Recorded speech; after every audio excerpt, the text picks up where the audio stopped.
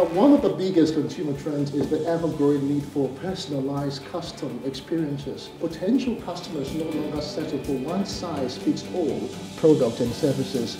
They choose companies that offer them something more, a customized product or nurturing customer journey. If you implement the right tools, you can meet customer needs as well as business needs. Every business goal is to ultimately increase revenue, attract more new customers, and retain existing ones. Now, one of the best ways to leverage technology is to improve your existing infrastructure and automate processes like email marketing to better suit your target audience. Also, the mobile app industry in Nigeria has seen tremendous growth over the last decade. With increasing smartphone and internet penetration, apps have become an integral part of daily life for many Nigerians. We will focus on how technology is boosting growth in businesses in Nigeria. Welcome to Business Insight and Plus TV Africa. I am Justin Akadonye.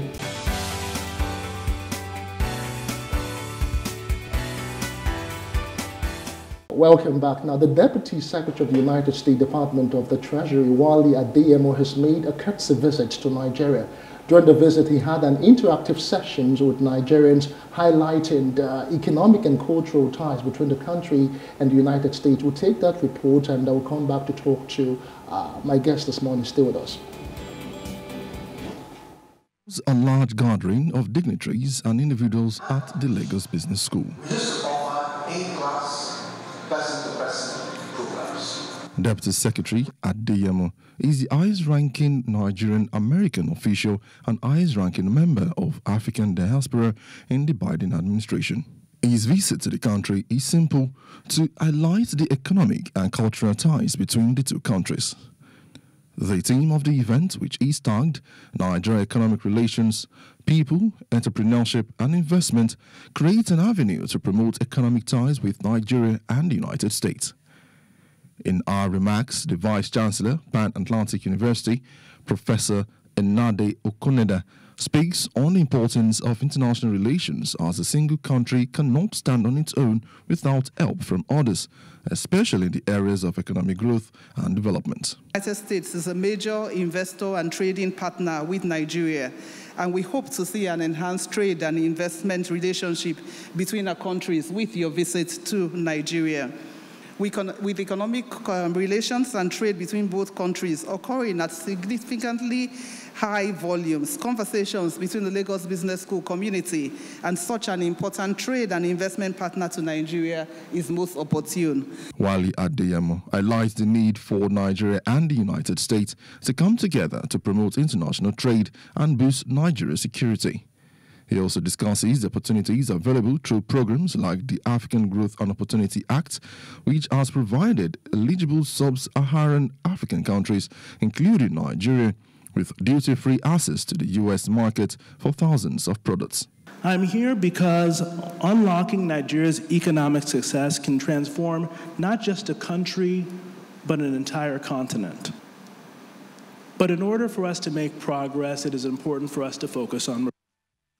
And there are, of course, many reasons why the United States remains committed to these partnerships and the reforms that Nigeria needs to make.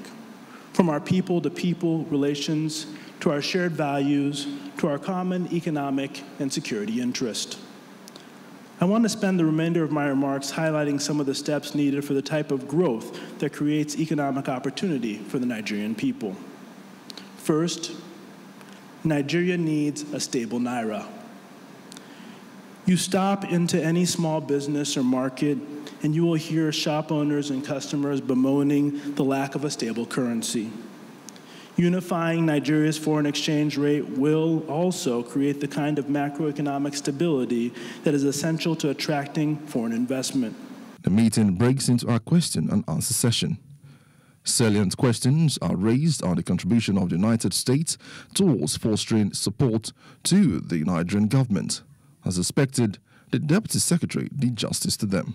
foreign direct investment, including dollar-based foreign direct investment into the country. I think the early steps the government has taken are important in terms of what they've done in terms of fiscal policy and what they've done in terms of trying to unify the exchange rate, but more needs to be done, and they recognize that. And I think the truth is that as companies around the world and the private sector becomes more comfortable with their approach, you would expect that Nigeria would be a destination for foreign direct investment because of companies like your own, but also because Nigeria has such a huge talent pool when it comes to labor and opportunity.